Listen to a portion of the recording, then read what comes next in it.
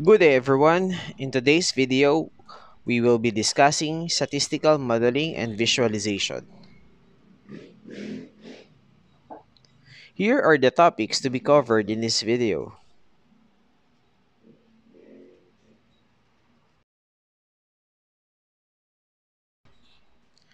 Let us first define statistics. Statistics is a set of mathematical techniques for characterizing and interpreting data. Statistics are used in almost every scientific discipline, including the physical and social sciences, as well as business and humanities, government, and manufacturing. Statistics is fundamentally a branch of applied mathematics that arose from the application of mathematical tools such as calculus and linear algebra to the theory of probability. In certain situations, statistical research provides managers with the information they need to make sound decisions. Managers use statistical research to make decisions in areas such as auditing, financial analysis, and marketing research. There are two types of statistical methods: descriptive and inferential. Descriptive statistics, which focuses on sample data central tendency, variability, and distribution, and inferential statistics, which are tools used by statisticians to draw conclusions about the characteristics of a population from the characteristics of a sample and determine how certain they can be of the reliability of those conclusions. There are different ways of measuring central tendency of a set of values. First, let me discuss descriptive statistics measures of central tendency. This includes mean, basically the average of given numbers, median, which is the number in between, and mode, which is the most frequent observation. There are multiple ways to calculate the mean. Here are the two most popular ones: the arithmetic mean and the geometric mean. Now, arithmetic mean is the sum of all the values in a set of numbers divided by the number of numbers in a set. It is computed in the following manner, as given or as shown in this slide. Next is the geometric mean, which is the nth root of the product of all the numbers in a set. The geometric mean formula is as follows. Now, geometric mean, which takes into account the volatility and compounding effects of returns. As a result, the geometric average yields a more accurate calculation of the average return. Let's take this as an example.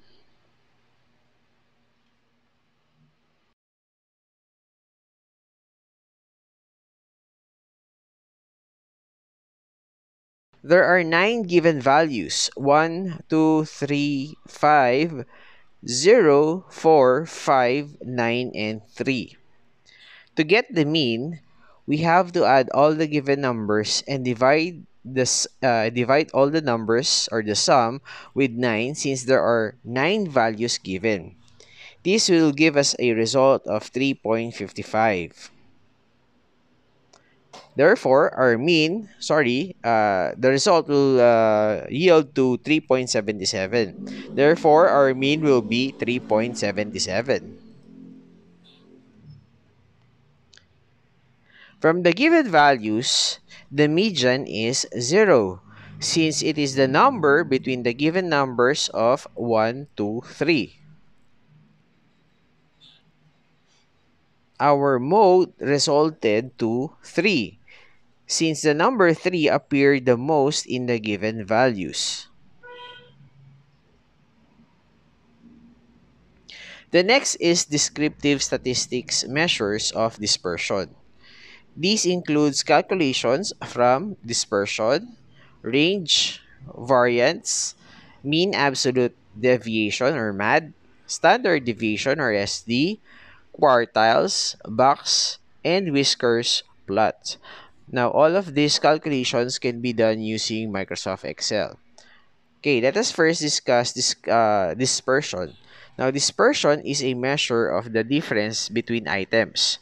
This technique is used by researchers because it determines the reliability of the average.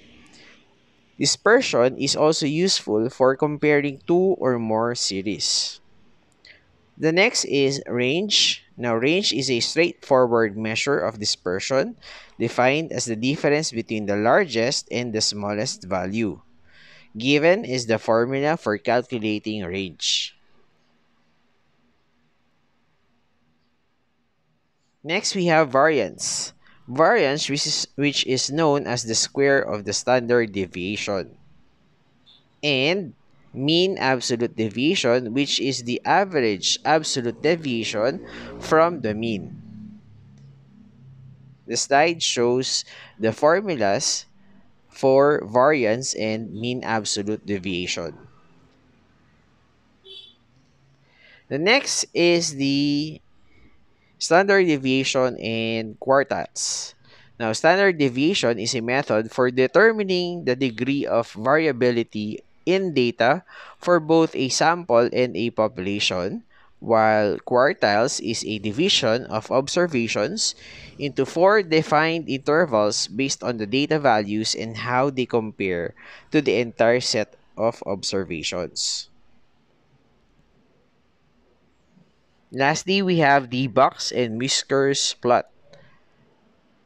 Now, box and whiskers plot is a method for summarizing data measured on an interval scale.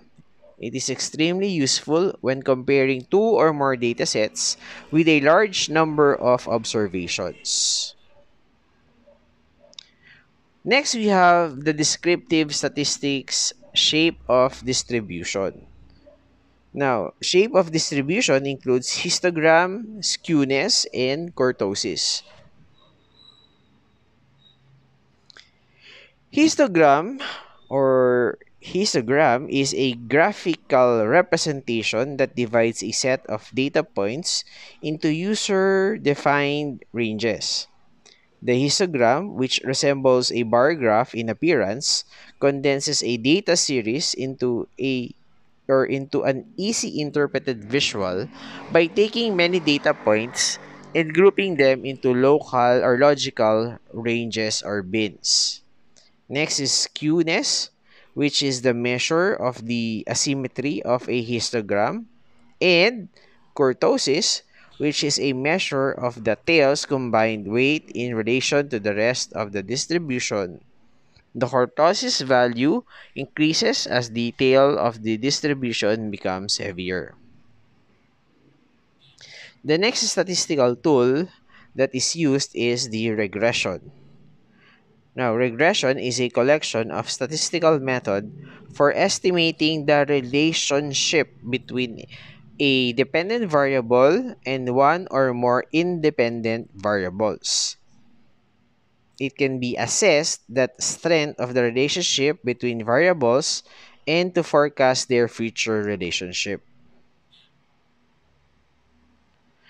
For the sake of this video, we will only discuss two types of regression, the linear and the multiple linear regression. Now, the linear regression is a model that evaluates the relationship between a dependent and an independent variable, while multiple linear regression is the analysis of essentially similar to the simple linear model, with the exception that multiple independent variables are used in the model. Given are the formulas used for linear and multiple linear regression.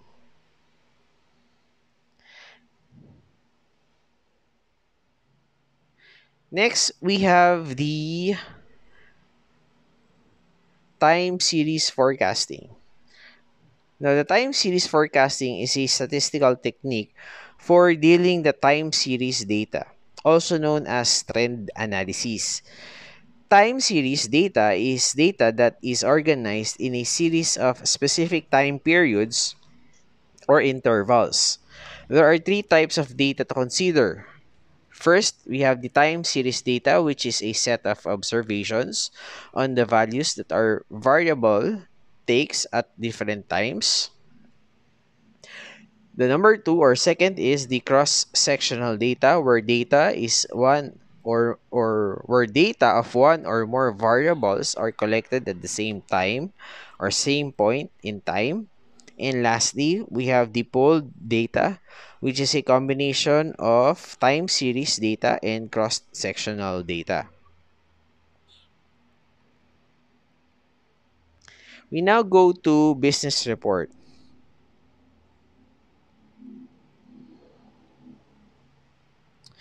In an evaluation of a particular issue or set of circumstances or financial operations that relate to the performance of a business, its main purpose is to communicate relevant information sufficiently and efficiently. It is often written in response to an executive to or of the company and often takes the form of a memo with the report attached. We define business reports as a written document containing information about business matters. Its primary goal is to communicate pertinent information in a concise and efficient manner. It is frequently written in response to a company's executive and often takes a form of memo with the report attached, as mentioned earlier. There are three types of business reports. First is the metric management reports, which helps manage business performance through metrics. Next is dashboard type reports, which is a graphical presentation of several performance indicators in a single page using dials or gauges. And number three, balance scorecard type reports, which includes financial, customer, business process, and learning and growth indicators.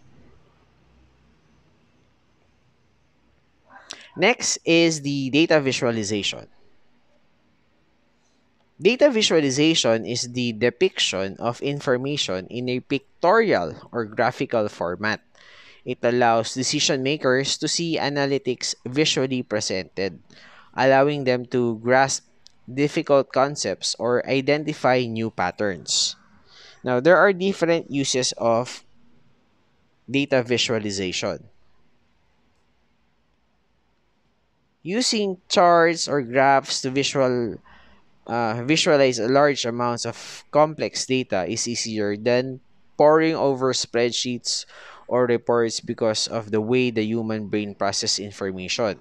Now, data visualization is a quick and easy way to convey universal concepts, and you can experiment with different scenarios by making minor changes. Now, here are some of the uses of data visualization.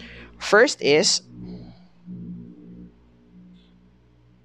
identify areas that need attention or improvement. Second, clarify which factors influence customer behavior.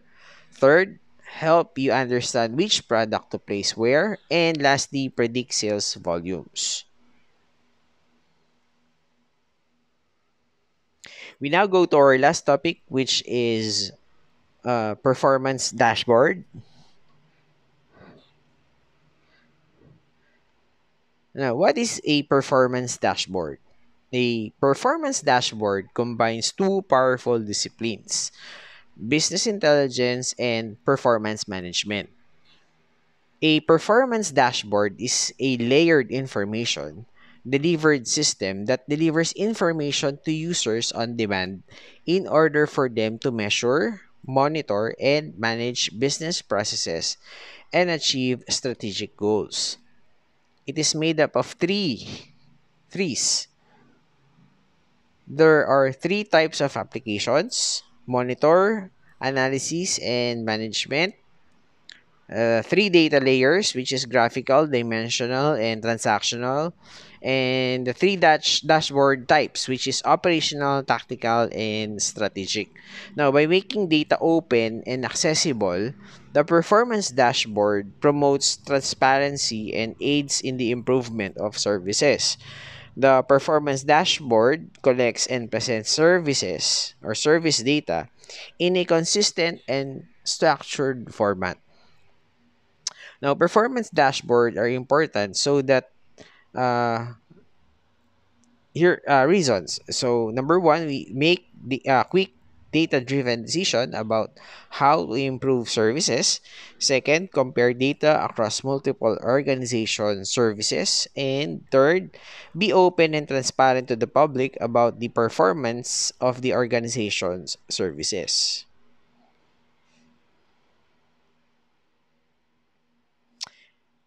And that concludes this video. Thanks for watching.